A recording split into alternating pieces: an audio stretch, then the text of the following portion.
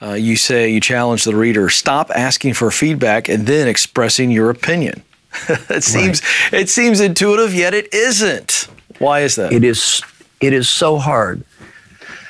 The first thing that we want to do when we ask for input is the last thing we should do. What's that? Ask for input, then express my opinion. If I ask you for feedback or input and start expressing my opinion, what does that sound like? Almost invariably, defensiveness, denial, rationalization, and making excuses.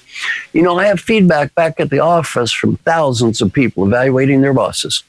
How often do I have feedback that sounds like this? You know, I think you're a great boss because I love the quality of your excuses. Never read that before. Oh, wow. So fight that urge to make excuses and just shut up and listen. Now, I also teach people never promise to do everything people say. Leadership's not a popularity contest. What I'd say is, look, thank you for your ideas. I can't promise to do everything. I'm going to listen and do what I can.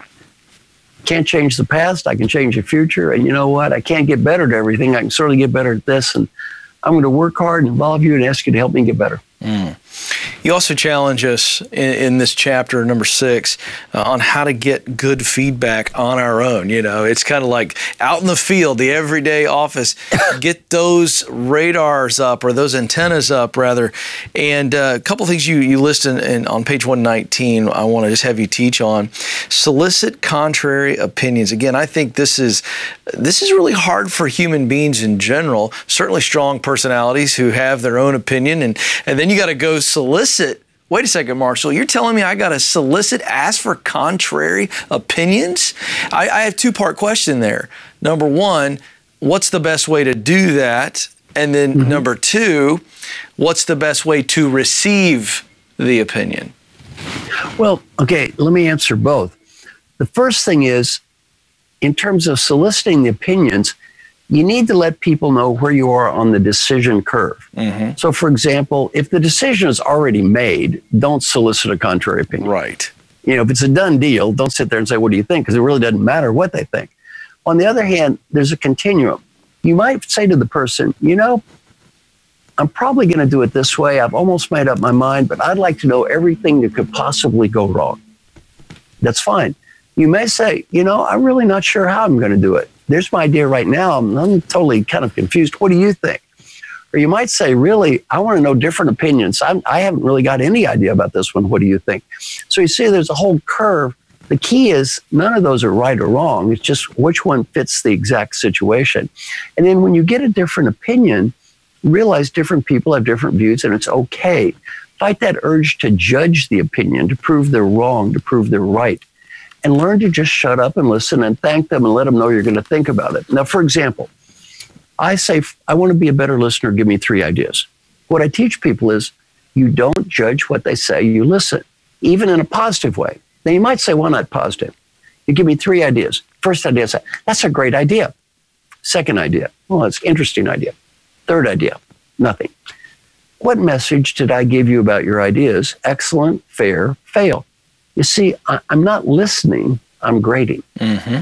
I'm judging.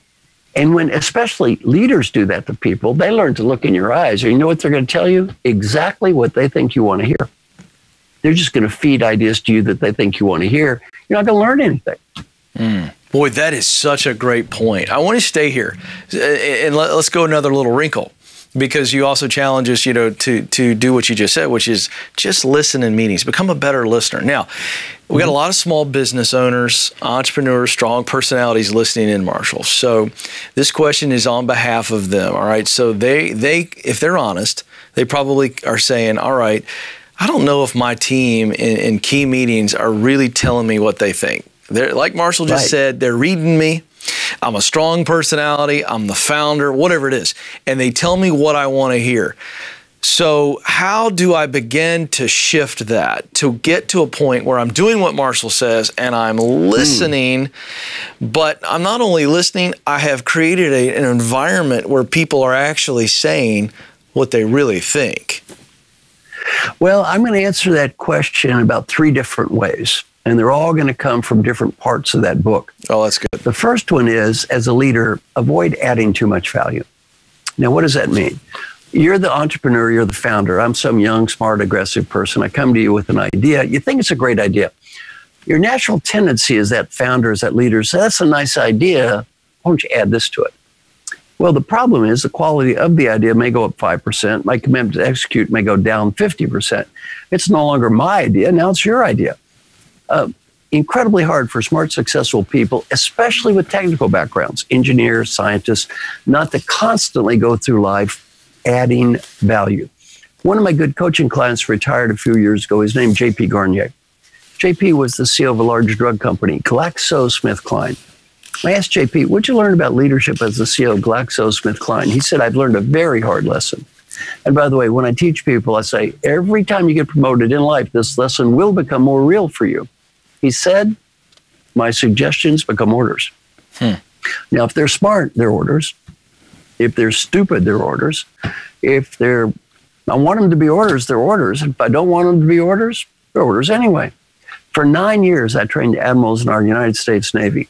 Was the first thing I trained those fine admirals? When you get that little star, your suggestions become orders. See, admirals don't make suggestions.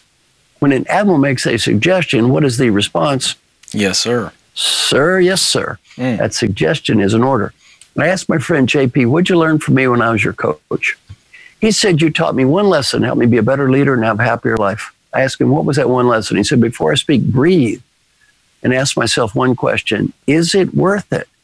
Is it worth it? And then he said, as the CEO of GlaxoSmithKline, 50% of the time before I speak, I'd breathe, is it worth it? You know what I decide? Am I right? Maybe.